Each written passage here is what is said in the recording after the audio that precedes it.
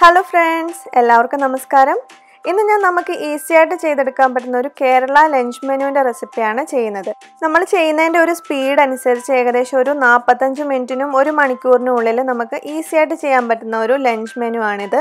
ചോറും മീൻ വറുത്തതും വെണ്ടയ്ക്ക മെഴുക്കുവരട്ടിയും അതിന്റെ കൂടെ ഒരു മോര് കറിയും. ഇത്രയും കറികളാണ് നമ്മൾ ഇവിടെ ചെയ്തെടുക്കുന്നത്. അപ്പോൾ നമുക്ക് അധികം വൈകിക്കാതെ തന്നെ കുക്കിംഗ് സ്റ്റാർട്ട് ചെയ്യാം. അപ്പോൾ ഞാൻ ആദ്യം ചെയ്യുന്നത് ചോറ് വേവിക്കുകയാണ്. അപ്പോൾ ഞാനിവിടെ പ്രഷർ കുക്കറിനകത്തിലാണ് ചോറ് വേവിക്കുന്നത്. അരിയൊക്കെ നല്ലപോലെ കഴുകി ആവശ്യത്തിന് വെള്ളം വെച്ചിട്ട് നമുക്ക് ചോറ് വേവാൻ വേണ്ടിയിട്ട് വെക്കാം. നിങ്ങൾ സാധാരണ എങ്ങനെയാണോ വേവിക്കുന്നത് അതേ രീതിയിൽ തന്നെ വേവിക്കാൻ വേണ്ടിയിട്ട് വെക്കുക. ചോറ് വെക്കുന്നതിനെക്കുറിച്ച് ഞാൻ അധികം എക്സ്പ്ലെയിൻ ചെയ്യുന്നില്ല. നമ്മൾ സാധാരണ വെക്കുന്ന അതേ രീതിയിൽ തന്നെ നമുക്ക് ചോറ് വേവാൻ വേണ്ടിയിട്ട് വെക്കാം.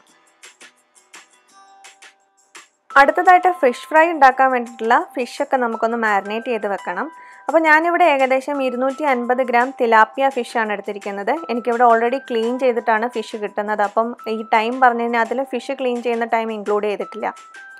അപ്പോൾ നിങ്ങളുടെ കയ്യിലുള്ള ഏത് ഫിഷ് വേണമെങ്കിലും നമുക്കിതുപോലെ തന്നെ ഫ്രൈ ചെയ്തെടുക്കാം.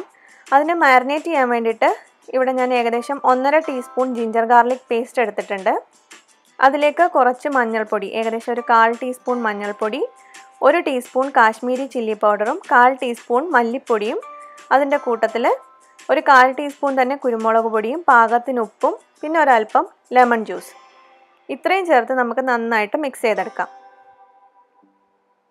മിക്സ് ചെയ്ത ശേഷം അതിൻ്റെ ടേസ്റ്റ് ഒന്ന് നോക്കണം. ഉപ്പ് പാകത്തിനാക്കിയതിന് ശേഷം നമുക്കതിലേക്ക് ഫിഷും കൂടെ ചേർത്തിട്ട് ഫിഷ് നന്നായിട്ട് ഈ മസാലയിൽ കോട്ട് ചെയ്തെടുക്കാം. എന്നിട്ട് നമുക്കിത് ഫ്രിഡ്ജിൽ വെച്ച് ഫിഷ് ഫ്രൈ ചെയ്യുന്ന അത്രയും നേരം നമുക്ക് മാരിനേറ്റ് ചെയ്യാൻ വേണ്ടിയിട്ട് സമയം കൊടുക്കാം. അടുത്തതായിട്ട് വെണ്ടയ്ക്ക മെഴുക്കുവരട്ടി ഉണ്ടാക്കാനായിട്ട് ഞാനിവിടെ ഏകദേശം ഒരു 25 വെണ്ടയ്ക്ക എടുത്തിട്ടുണ്ട്. അതിൻ്റെ കൂട്ടത്തിൽ ഒരു 5 ചെറിയ ഉള്ളിയും കൂടെ എടുത്തിട്ടുണ്ട്. ഇത് കുറച്ച് വലിയ ചെറിയ ഉള്ളിയാണ്. അപ്പോൾ 5 എണ്ണം എടുത്തിട്ടുണ്ട്. നിങ്ങളുടെ കയ്യിൽ കുറച്ചും കൂടെ ചെറിയ സൈസിലാണെങ്കിൽ അതിനനുസരിച്ച് കുറച്ചും കൂടെ എണ്ണം കൂടുതൽ എടുക്കാം. വെണ്ടയ്ക്കയൊക്കെ നല്ലപോലെ ക്ലീൻ ചെയ്തിട്ട് ഒരുപാട് തിന്നാവാതെ ഒരു മീഡിയം സൈസിൽ ഞാൻ റൗണ്ട് ഷേപ്പിൽ കട്ട് ചെയ്തെടുത്തിട്ടുണ്ട്. അതുപോലെ തന്നെ ഉള്ളിയും ഒന്ന് സ്ലൈസ് ചെയ്തെടുത്തിട്ടുണ്ട്. കൂട്ടത്തിൽ 2 പച്ചമുളകും കൂടി എടുത്തിട്ടുണ്ട്. ഇനി ഇത് ഫ്രൈ ചെയ്യാൻ വേണ്ടിയിട്ട് ഒരു കടായി വെച്ചിട്ട് അതിലേക്ക് നമുക്ക് കുറച്ച് ഓയിൽ ഒഴിക്കാം. നിങ്ങൾക്ക് ഏത് ഓയിൽ വേണമെങ്കിലും ഉപയോഗിക്കാം. വെളിച്ചെണ്ണയോ സൺഫ്ലവർ ഓയിലോ എന്ത് വേണമെങ്കിലും ഉപയോഗിക്കാം. ഓയിൽ നല്ലപോലെ ചൂടാവുമ്പോൾ അതിലേക്ക് ഒരു വറ്റൽ മുളക് ജസ്റ്റ് ഒന്ന് ചെറുതായിട്ട് മുറിച്ചിട്ട് ചേർത്ത് കൊടുക്കാം. അതൊന്ന് ഫ്രൈ ആയി വരുമ്പം കുറച്ച് കറിവേപ്പിലയും കൂടെ ചേർത്ത് അതും കൂടി ഒന്ന് ഫ്രൈ ചെയ്തെടുക്കാം. അതിനുശേഷം അതിലേക്ക് നമ്മൾ സ്ലൈസ് ചെയ്ത് വെച്ചിരിക്കുന്ന ചെറിയ ഉള്ളിയും പച്ചമുളകും കൂടെ ചേർക്കാം. സവാള ചേർക്കുന്നതിന് പകരം ചെറിയ ഉള്ളി തന്നെ ചേർക്കണം. അപ്പോഴായിരിക്കും ഇതിന് നല്ലൊരു ടേസ്റ്റ് കിട്ടുന്നത്. ഉള്ളിയിലേക്ക് കുറച്ച് ഉപ്പും കൂടെ ചേർത്തിട്ടുണ്ട്. ഇനി നമുക്ക് അതിലേക്ക് കട്ട് ചെയ്ത് വെച്ചിരിക്കുന്ന വെണ്ടയ്ക്കയും കൂടെ ചേർത്ത് നന്നായിട്ടൊന്ന് മിക്സ് ചെയ്ത് കൊടുക്കാം. എന്നിട്ടൊരു മീഡിയം ഹൈ ഫ്ലെയിമിൽ വെച്ചിട്ട് 5 മിനിറ്റ് നന്നായിട്ട് കുക്ക് ചെയ്ത് കൊടുക്കണം.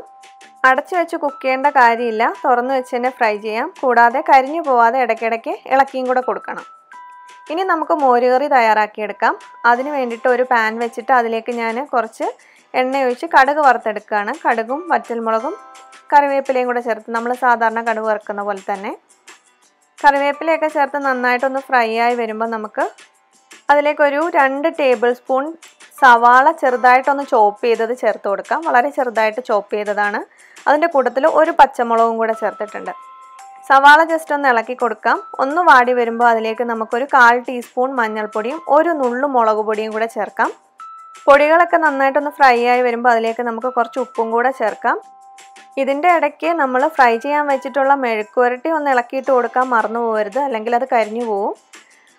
ഇനി ഞാൻ ഇതിലേക്ക് ഒരു 2 ടേബിൾ സ്പൂൺ തന്നെ ടൊമാറ്റോ ചെറുതായിട്ട് ചോപ്പ് ചെയ്തത് ചേർത്തിട്ടുണ്ട്. ടൊമാറ്റോ കൂടെ ചേർത്തിട്ട് നമുക്ക് ഇതിനെ നന്നായിട്ടൊന്ന് വഴറ്റിയെടുക്കാം. തക്കാളിയൊക്കെ നന്നായിട്ടൊന്ന് കുക്കായിട്ട് ഒന്ന് ഉടഞ്ഞു വരുന്ന സമയത്ത് തീ നല്ലപോലെ കുറച്ച് വെച്ചതിന് ശേഷം നമുക്കിതിലേക്ക് 1.5 കപ്പ് തൈരാണ് ഞാൻ ചേർത്തിരിക്കുന്നത്. മിക്സിയിലിട്ടൊന്ന് അടിച്ചെടുത്തിട്ടുള്ള തൈരാണ്. തൈര് ചേർത്തൊന്ന് മിക്സ് ചെയ്തിട്ട് അതിൻ്റെ ഒരു തിക്നെസ് നോക്കിയിട്ട് പാകത്തിനുള്ള വെള്ളവും കൂടെ ചേർത്ത് കൊടുക്കുക. ഒരുപാട് ലൂസായി പോവാതെ. ഞാനിവിടെ ഏകദേശം ഒരു 1/2 കപ്പിനും താഴെ വെള്ളമേ ചേർത്തിട്ടുള്ളൂ. അതിനുശേഷം ചെറിയ തീയിലിട്ട് കറിയിൽ നിന്ന് നല്ലൊരു ആവി വരുന്നത് വരെ കൈയെടുക്കാതെ ഇളക്കിക്കൊണ്ടേ ഇരിക്കണം. ചൂട് കൂടിക്കഴിഞ്ഞാൽ കറി പെട്ടെന്ന് പിരിഞ്ഞു പോവും. അതുകൊണ്ട് ചെറിയ തീയിലിട്ട് തന്നെ മിക്സ് ചെയ്തുകൊണ്ടിരിക്കുക. നല്ലപോലെ ഒന്ന് ആവി വരാൻ തുടങ്ങുമ്പം അതിലേക്ക് നമുക്ക് പാകത്തിനുള്ള ഉപ്പും ചേർക്കാം. അതിൻ്റെ കൂട്ടത്തിൽ ഒരു 2 നുള്ള് ഉലുവാപ്പൊടിയും കൂടെ ചേർത്ത് നല്ലപോലെ മിക്സ് ചെയ്താൽ കറി റെഡിയാണ്. അപ്പോൾ തന്നെ നമുക്കൊരു സെർവിങ് ഡിഷിലേക്കും കൂടി മാറ്റാം. അല്ലെങ്കിൽ പാത്രത്തിൻ്റെ ചൂടിലിരുന്നിട്ട് കറി പിരിഞ്ഞു പോകാനുള്ള സാധ്യതയുണ്ട്. അപ്പോൾ ഞാനതൊരു സെർവിങ് ഡിഷിലേക്ക് മാറ്റിയിട്ടുണ്ട്. ഈ സമയത്തിൽ വെണ്ടയ്ക്ക മെഴുക്കുവരട്ടി ഏകദേശം ഒന്ന് കുക്കാവാൻ തുടങ്ങിയിട്ടുണ്ട്. ഇനി നമുക്ക് ഫ്ലെയിം മീഡിയത്തിലേക്ക് മാറ്റിയിട്ട് വീണ്ടും കുക്ക് ചെയ്യാം. ഇതുപോലെ ഇടയ്ക്കിടയ്ക്ക് ഒന്ന് ഇളക്കിയിട്ട് കൊടുക്കാനും മറക്കരുത്. അതുപോലെ തന്നെ ചോറും റെഡി ആയിട്ടുണ്ട്. നമുക്കിതിൻ്റെ പ്രഷർ റിലീസ് ആവാൻ വേണ്ടിയിട്ട് മാറ്റി വെക്കാം. ഇനി നമുക്ക് ഫിഷും കൂടെ ഫ്രൈ ചെയ്തെടുത്താൽ മതി. അതിനായിട്ട് ഞാനൊരു ഫ്രൈയിങ് പാൻ വെച്ചിട്ട് അതിലേക്ക് കുറച്ച് ഓയിൽ ഒഴിച്ച് കൊടുത്തിട്ടുണ്ട്. ഇതും അതുപോലെ തന്നെ നിങ്ങൾക്ക് ഇഷ്ടമുള്ള ഏത് ഓയിൽ വേണമെങ്കിലും ഉപയോഗിക്കാം. ഓയിൽ നല്ലപോലെ ചൂടായി കഴിയുമ്പോൾ അതിലേക്ക് കുറച്ച് കറിവേപ്പില ആദ്യം ചേർത്തിട്ട് നല്ലപോലെ ഒന്ന് ഫ്രൈ ചെയ്തെടുക്കുക. അപ്പോൾ ഫിഷ് ഫ്രൈക്ക് കറിവേപ്പിലയുടെ നല്ലൊരു മണവും ആ ഒരു ഫ്ലേവറും ഒക്കെ കിട്ടും. അതിന് നല്ലൊരു ടേസ്റ്റാണ്. അതിനുശേഷം നമുക്ക് ഫിഷ് ഇട്ട് കൊടുക്കാം. എന്നിട്ട് പാകത്തിന് ഫ്രൈ ചെയ്തെടുക്കാം. ഞാനിവിടെ അടച്ചു വെച്ചൊന്നും കുക്ക് ചെയ്യുന്നില്ല, തുറന്ന് വെച്ച് തന്നെയാണ് ഫ്രൈ ചെയ്യുന്നത്. ഇത് പെട്ടെന്ന് ഫ്രൈ ആയി വരുന്ന ഫിഷാണ്. അപ്പോൾ നിങ്ങൾ ഉപയോഗിക്കുന്ന ഫിഷിൻ്റെ കുക്കിംഗ് ടൈം അനുസരിച്ച് വേണമെങ്കിൽ ആവശ്യമുണ്ടെങ്കിൽ അടച്ചു വെച്ച് കൊടുക്കാം. ഈ സമയത്തിന് വെണ്ടയ്ക്ക മെഴുക്കുവരട്ടി ഏകദേശം നന്നായിട്ടൊന്ന് ഫ്രൈ ആയി വന്നിട്ടുണ്ട്. ഞാൻ അതിൻ്റെ ഇടയ്ക്ക് കുറച്ച് ഉപ്പും കൂടെ നോക്കിയിട്ട് ചേർത്ത് കൊടുത്തിട്ടുണ്ടായിരുന്നു. ടേസ്റ്റ് ചെയ്ത് നോക്കിയിട്ട് ആവശ്യമുണ്ടെങ്കിൽ കുറച്ചും കൂടെ ചേർത്ത് കൊടുക്കാം. ഒരു 3-4 മിനിറ്റും കൂടെ ഒന്നും കൂടെ ഒന്ന് ഫ്രൈ ചെയ്തെടുക്കാം. ഇപ്പോൾ ഫിഷ് നന്നായിട്ട് കുക്കായി ഒരു സൈഡ് നന്നായിട്ട് മൊരിഞ്ഞ് വന്നിട്ടുണ്ട്. ഇനി നമുക്കിതൊന്ന് ഫ്ലിപ്പ് ചെയ്തിട്ടിട്ട് അടുത്ത സൈഡും കൂടെ ഇതുപോലെ തന്നെ ഫ്രൈ ചെയ്തെടുക്കാം. അതിൻ്റെ ഇടയ്ക്ക് കുക്കറിൻ്റെ പ്രഷറൊക്കെ റിലീസായപ്പോൾ ഞാനതൊരു സ്ട്രെയിനറിലേക്ക് മാറ്റിയിട്ടുണ്ട്. ഇതേ സമയത്ത് നമ്മളുടെ വെണ്ടയ്ക്ക മെഴുക്കുവരട്ടി റെഡിയാണ്. നമുക്കിതിനെ ഒരു സെർവിങ് ബൗളിലേക്ക് മാറ്റാം. അതോടൊപ്പം തന്നെ ഫിഷ് ഫ്രൈയും റെഡി ആയിട്ടുണ്ട്. നന്നായിട്ട് രണ്ട് സൈഡും മൊരിഞ്ഞു വന്നിട്ടുണ്ട്. ഇനി നമുക്ക് ഇതും കൂടെ ഒരു സെർവിങ് ഡിഷിലേക്ക് മാറ്റാം. ഇപ്പോൾ നമ്മളുടെ നല്ല ടേസ്റ്റി ആയിട്ടുള്ള ഉച്ചയൂണ് റെഡി ആയിട്ടുണ്ട്. വളരെ ഈസി ആയിട്ട് 45 മിനിറ്റിൽ തന്നെ നിങ്ങൾ ഇതുപോലെ പ്ലാൻ ചെയ്യുകയെങ്കിൽ ചെയ്തെടുക്കാൻ പറ്റും. വെണ്ടയ്ക്ക മെഴുക്കുവരട്ടിയും മീൻ വറുത്തതും മോര് കറിയും കൂടെ കൂട്ടിയിട്ട് ചോറ് കഴിക്കാൻ നല്ല ടേസ്റ്റാണ്. നല്ല സൂപ്പർ കോമ്പിനേഷനാണ്. എന്തായാലും ട്രൈ ചെയ്ത് നോക്കുക. ചെയ്ത് നോക്കിയിട്ട് നിങ്ങൾക്ക് ഇഷ്ടപ്പെടുകയാണെങ്കിൽ ലൈക്ക് ചെയ്യാനും ഷെയർ ചെയ്യാനും കമൻറ്റ് ചെയ്യാനും മറക്കരുത്. ഇതുപോലത്തെ മറ്റ് റെസിപ്പികളുമായിട്ട് നമുക്ക് വീണ്ടും കാണാം. അതുവരെ ബൈ.